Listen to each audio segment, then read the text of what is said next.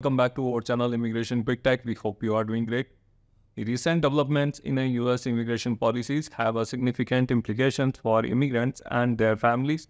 One of the key changes is the expansion of the family bonus program, which now include Ecuador, in addition to countries like Colombia, El Salvador, Guatemala, Honduras, Haiti, and Cuba.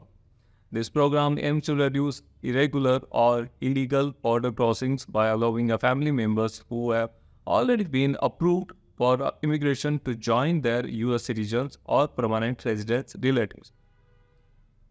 The program requires that family members already have an approved application I-130 and be waiting for their turn in the immigration process.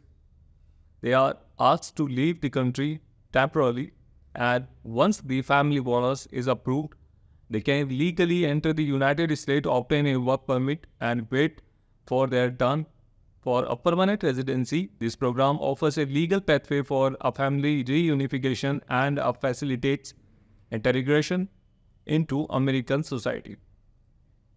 Thanks for watching the entire video. Hopefully the information is useful to you. See you later in next episode. Till then, take care.